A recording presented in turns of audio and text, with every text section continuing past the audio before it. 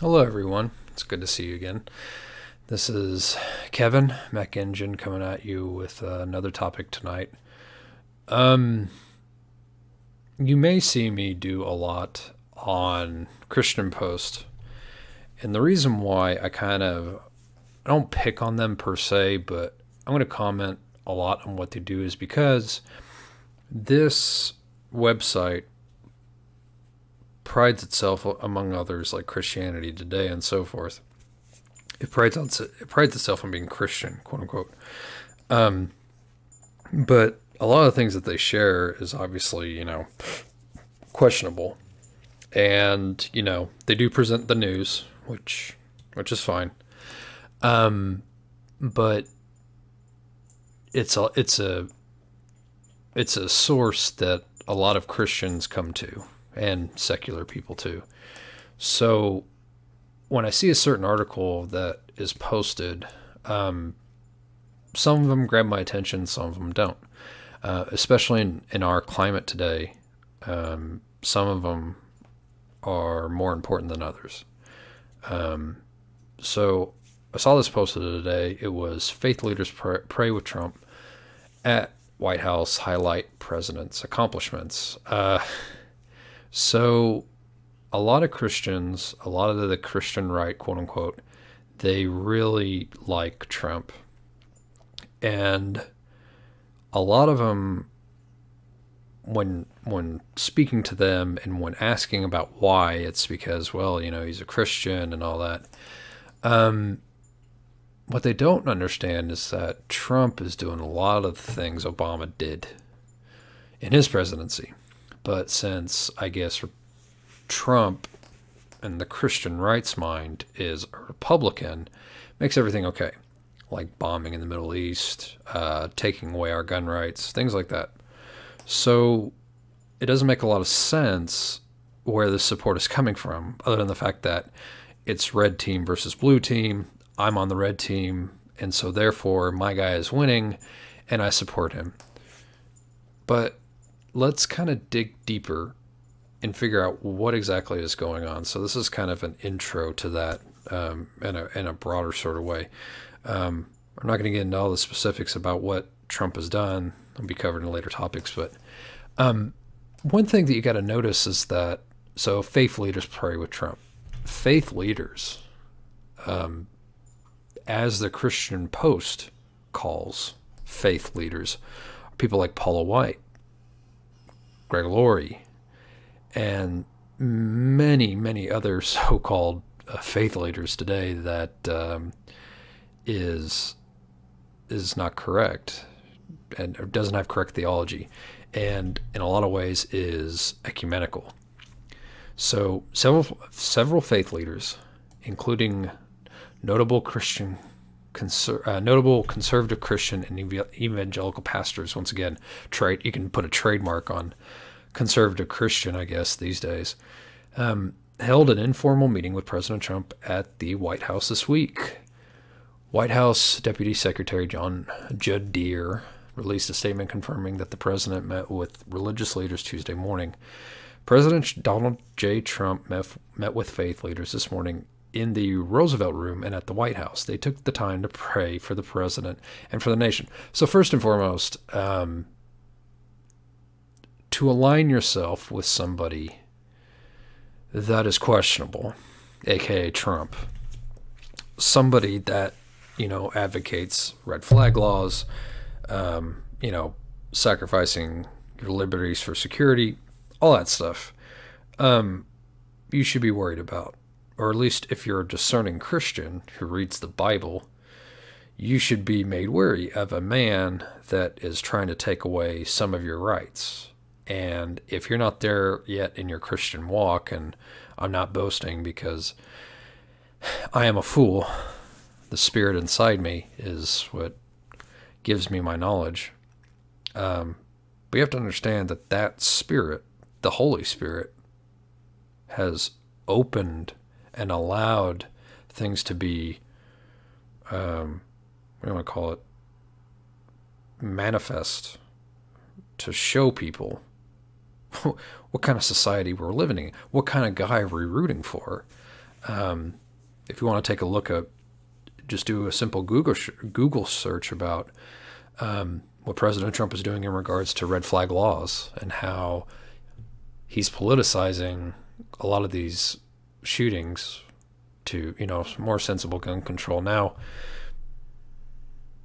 he'll say one thing and then kind of back off and then, kind of moving the goalposts so it appears that, But with that, and I know it's kind of a tangent, with that aside, look at this picture. Well, what does this remind you of? Well, it should remind us of Matthew chapter 6. When thou prayest, thou shalt not be as the hypocrites are, for they love to pray standing in the synagogues and in the corners of the streets, that they may be seen of men. Verily I say unto you, they have their reward. But thou, when thou prayest, enter into thy closet, and when thou hast shut the door, pray to thy Father which is in secret, and thy Father which seeth in secret shall reward thee openly.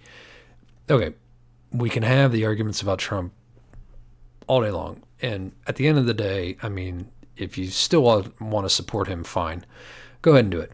But I think most of us can agree that this is a form of pride in the so-called faith leaders. The faith leaders of today forgot one of the main tenets of Christianity.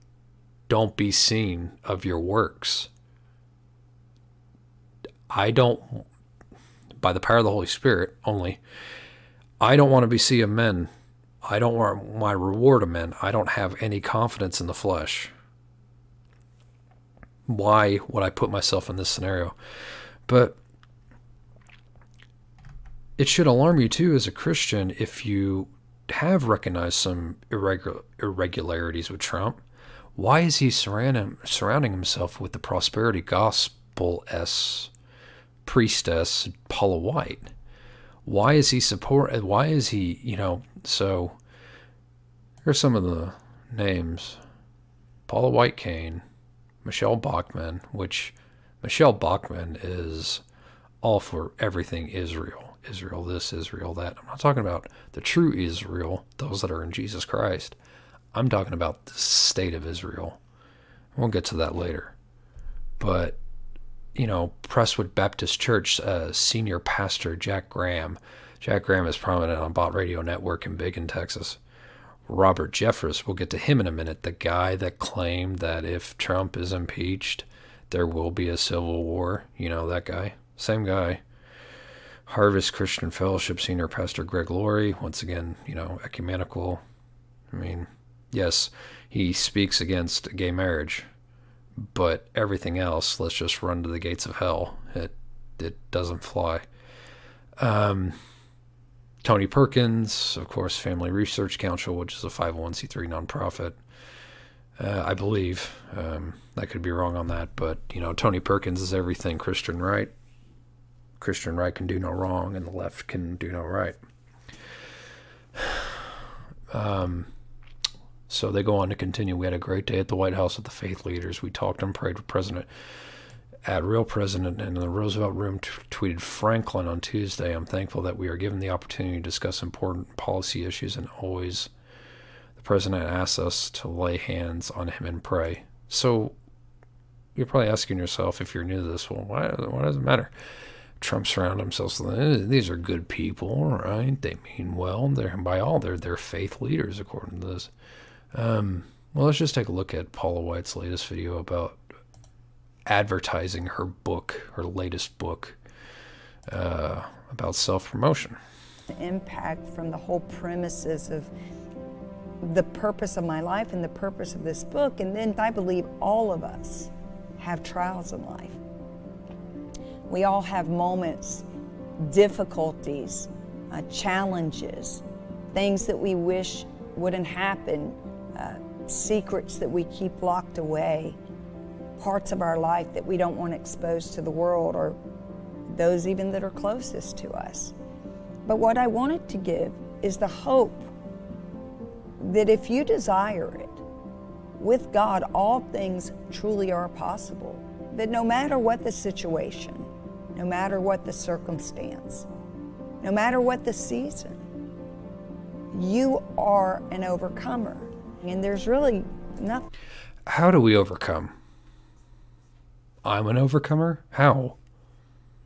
I certainly don't overcome by Kevin.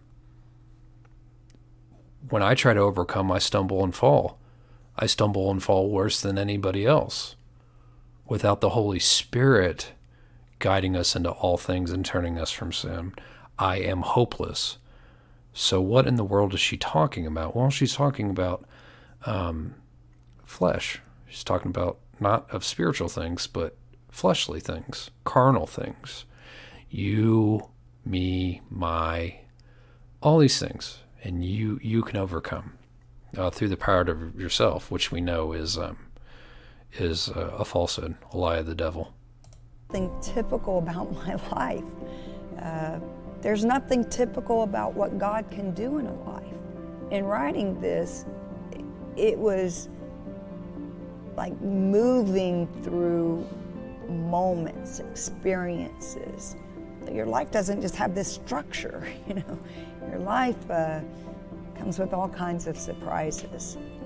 Can the person that God has called to read this book and what God has done in my life, can our two lives intersect at some point? That the things I've been through, God can minister and bring help and hope to someone, to maybe give them a pathway, show them purpose. A purpose, show them purpose, the purpose-driven life. The heretical book written by Rick Warren, who teaches about self, nothing about repentance, nothing about that repentance leading to a true faith in Jesus Christ, nothing about the wages of sin being death, that we deserve to die in hellfire for all eternity. Well, nothing. It's what can he, what path can he show you? What can he do for you? It's just amazing. Have an awakening, reveal something greater in them, bring them the overarching theme of this book, which is that you are an overcomer, even in those seasons that you don't think it and don't feel it. Yeah, so that's her, I mean, you get the point. That's her spiel for her new book, of course, self-promotion, promoting her book. But this is Trump's spiritual advisor.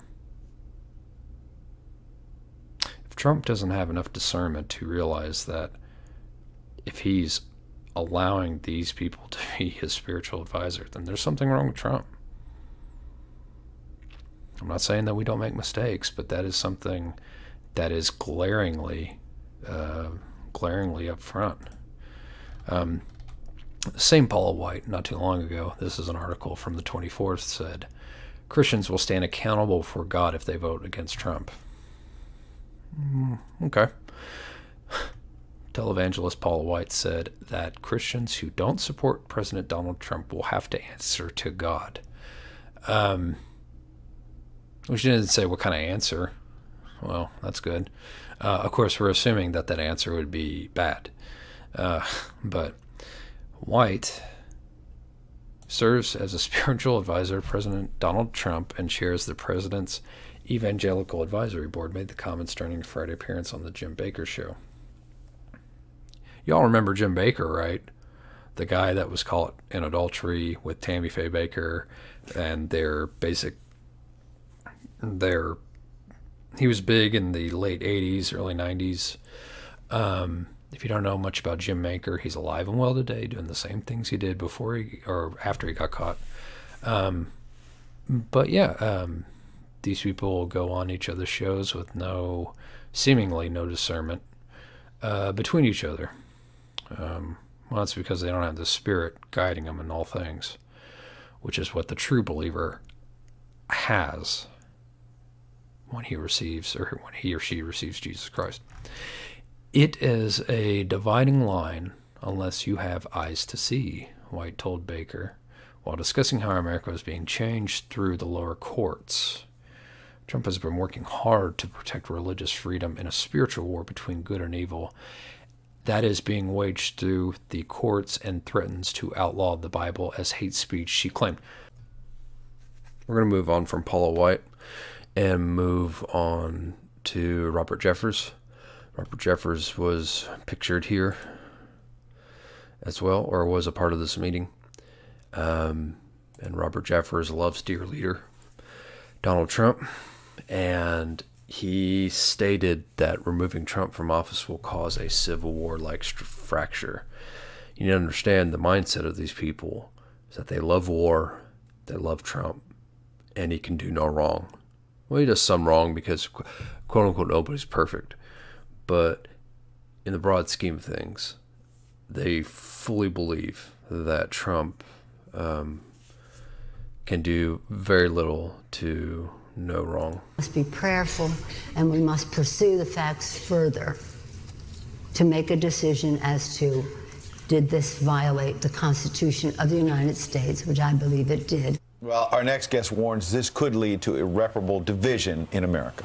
Fox News contributor and host of Pathway to Victory on Fox Nation, Pastor Robert Jeffers, joins us now. Pastor, thanks for joining us on this Sunday. Nancy Pelosi says we need to be somber and prayerful as we impeach this president. I think it's hard to take Nancy Pelosi's call to prayer seriously. I mean, it reminds me of a pyromaniac with a match in hand about to set fire to a building saying, please pray with me that the damage I'm about to cause isn't too severe. I mean, if you're really sincere about that prayer, then put down the dang match. But Nancy Pelosi and the Democrats can't put down the impeachment match. They know they couldn't beat him in 2016 against Hillary Clinton. They're increasingly aware of the fact that they won't win against him in 2020, and impeachment is the only tool they have to get rid of Donald Trump, and the Democrats don't care if they burn down and destroy this nation in the process. Pastor, the evangelical vote in this country is obviously a voting bloc that all candidates pay serious attention to. What do you think the reaction is of evangelical voters around the country to this news of impending potential impeachment? Look, I don't pretend to speak for all evangelicals, but this week I have been traveling the country and I've literally spoken to thousands and thousands of evangelical Christians. I have never seen them more angry over any issue than this attempt to illegitimately remove this president from office, overturn the 2016 election, and negate the votes of millions of evangelicals in the process. And they know that the only impeachable offense President Trump has committed was beating Hillary Clinton in 2016. That's the unpardonable sin for which the Democrats will never forgive him. And I do want to make this prediction this morning. If the Democrats are successful in removing the president from office, I'm afraid it will cause a civil war-like fracture in this nation from which this country will never heal. Pastor, what about the previous part of Nancy? So you have it. If we impeach Trump out of office, there will be a civil war-like fracture, according to these people. Other people that are giving him advice.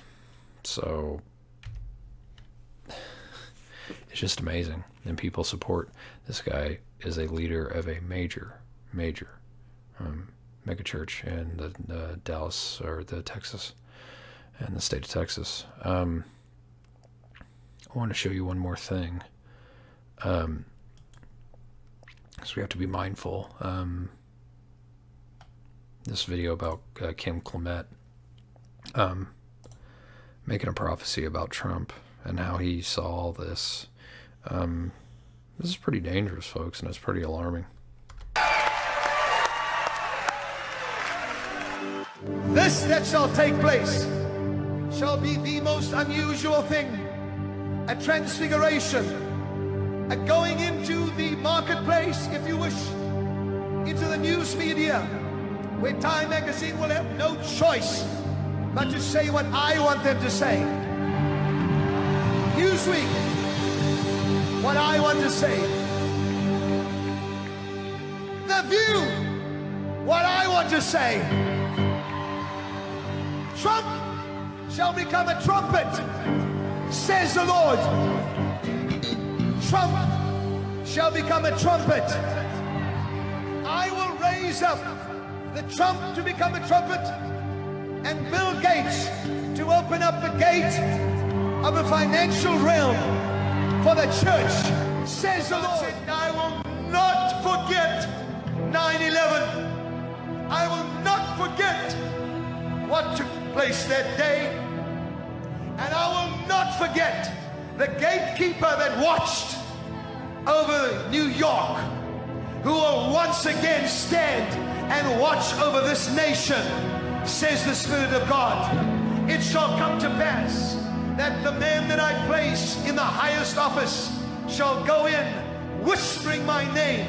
But God said when he enters into the office, he will be shouting out by the power of the Spirit, for I shall fill him with my Spirit when he goes into office, and there will be a praying man in the highest seat in your land. There will be a praying president, not a religious one, but I will fool the people, says the Lord.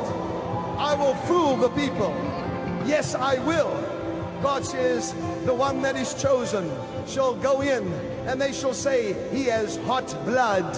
For the Spirit of God says, yes, he may have hot blood, but he will bring the walls of protection on this country in a greater way, and the economy of this country shall change rapidly, says the Lord of hosts. Listen to the word of the Lord. God says, I will put at your helm for 2 terms a president that will pray, but he will not be a praying president when he starts. I will put him in office, and then I will baptize him with the Holy Spirit and my power, says the Lord of hosts. I will first take you to Israel, whom they would give Jerusalem to his enemies. Why would they give half of Jerusalem away? This will not happen, says the Lord. For I will take you on a journey today into Jerusalem, where it shall be prophesied through song by my prophet what I intend doing in Jerusalem and in the United States of America at the same time, says the Lord. Well, there you have it. These people love it, the state of Israel. They love Zion and all that stuff, so self-proclaiming all their prophecies, self-made prophecies, hinge on Israel. So that's why they like Trump, even though the tribulation, the rapture, are man-made false doctrines. So be careful. This is what we're up against. This is the